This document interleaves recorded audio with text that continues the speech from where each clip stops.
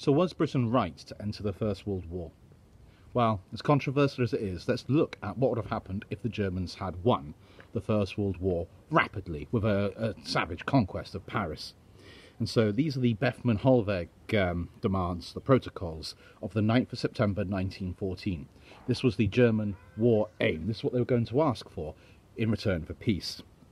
France would have to hand over the steel-producing region of Breaux and a coastal strip running from Dunkirk to Boulogne-sur-Mer to either Belgium or Germany.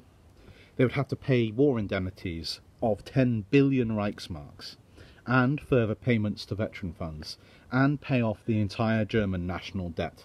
France would have to demolish all its border forts and it'd be banned from trade of any kind with the British and the British Empire. Now, Belgium would either be annexed by the Germans or, preferably, be made into a vassal state. In that case, eastern Belgium would be given to Germany and Antwerp would be given to the Netherlands. Germany would be given basin rights throughout Belgium. Luxembourg would be annexed. Poland would be put under German sovereignty for all time. Estonia, Latvia and Lithuania would be handed over to be ruled by German princes.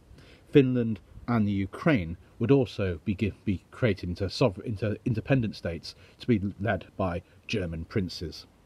All of these, Poland, Estonia, Latvia, Lithuania, Finland and the Ukraine, would then be forced to join Mitteleuropa, an economic association under German control. Now the Netherlands, which remember was neutral throughout the First World War, would then be forced to enter Mitteleuropa, the customs union and a full offensive and defensive military alliance with Germany. In return for being given Antwerp, Germany was to be allowed to have military basin rights across the Netherlands.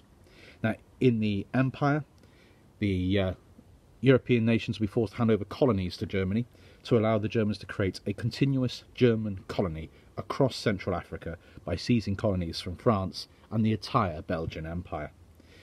Then the British Empire, German colonial gains would be discussed in the near future. And so this was not the limit of their territorial extent. Germany would have achieved dominance of the globe. Europe would have been under the control of Germany, ruled as either a German empire or by German puppet states. The Germans were aiming for nothing short of world domination. And what kind of Germany would it be that would dominate the world?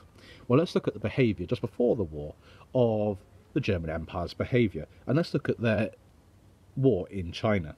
Now, this is the words of the German Kaiser to the German army before they sailed off to fight the Boxers in China. "You must know, my men, that you're about to meet a crafty, well-armed, cruel foe. Meet him and beat him. Give him no quarter, take no prisoners. Kill him when he falls into your hands. Even as 1,000 years ago the Huns under King Attila made such a name for themselves as still resounds in legends and fables, so may the name of the German resound through Chinese history 1,000 years from now."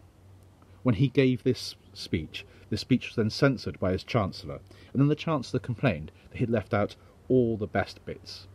But the Chancellor could see that a call to take no prisoners and an idealisation of Attila the Hun was going to do Germany no favours in world diplomacy. The Germany arrived after the war was effectively over and order in China had been restored. They immediately started to loot and rape their way across China.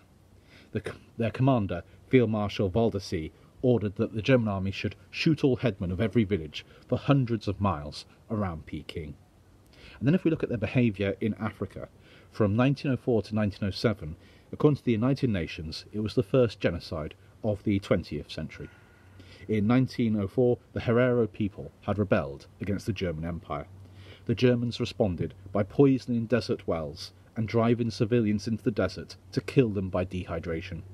Between 24,000, which was the German figure, and 100,000 people, which is the United Nations figure from 1980, were killed in this genocide. In October, the Namawagu people also rebelled, with another 10,000 dead. The 1985 United Nations Whitaker report said that it was a deliberate effort to exterminate the African peoples of southwest Africa. General Trotha, the man in charge of the German army, said, "I will destroy the African tribes with streams of blood. Only following the cleansing can something new emerge, which will remain." There was also links, of course, for this genocide to the later Holocaust. Eugen Fischer conducted medical experimentation on captured African rebels. He was only to be re-employed by Nazi Germany when he was allowed to recontinue his research that he'd started on the Africans by then recontinuing it on the Jews in Nazi Germany. The slaughter was organised by a Franz Ripper von Epp. In Nazi Germany, he'd be responsible for the liquidation of the Jews in Bavaria. And so, yes, Imperial Germany is not Nazi Germany. But a lot of the people are the same. A lot of the people working in Imperial Germany will be rehired in Nazi Germany to conduct similar outrages on to humanity. And let's look at the German army's record in its occupation of Belgium. They left around 6,000 civilians dead and 25,000 houses destroyed. Ancient cathedrals and priceless libraries with irreplaceable books were burnt in the loot and the rape of Belgium. So could the war have been avoided? Well, in many ways, Germany had the wrong Kaiser. Now, Frederick III and Victoria ruled Germany from the 9th of March to the 15th of June 1888. Now, most historians are convinced that if he had lived longer, then there would have been no world wars or a militarised Germany. He wanted to create a constitutional monarchy and a liberal democratic system along British lines. The Chancellor's role would be weakened and the cabinet made responsible to the Reichstag. He professed a hatred of warfare, but he died at the age of 56 of cancer of the larynx.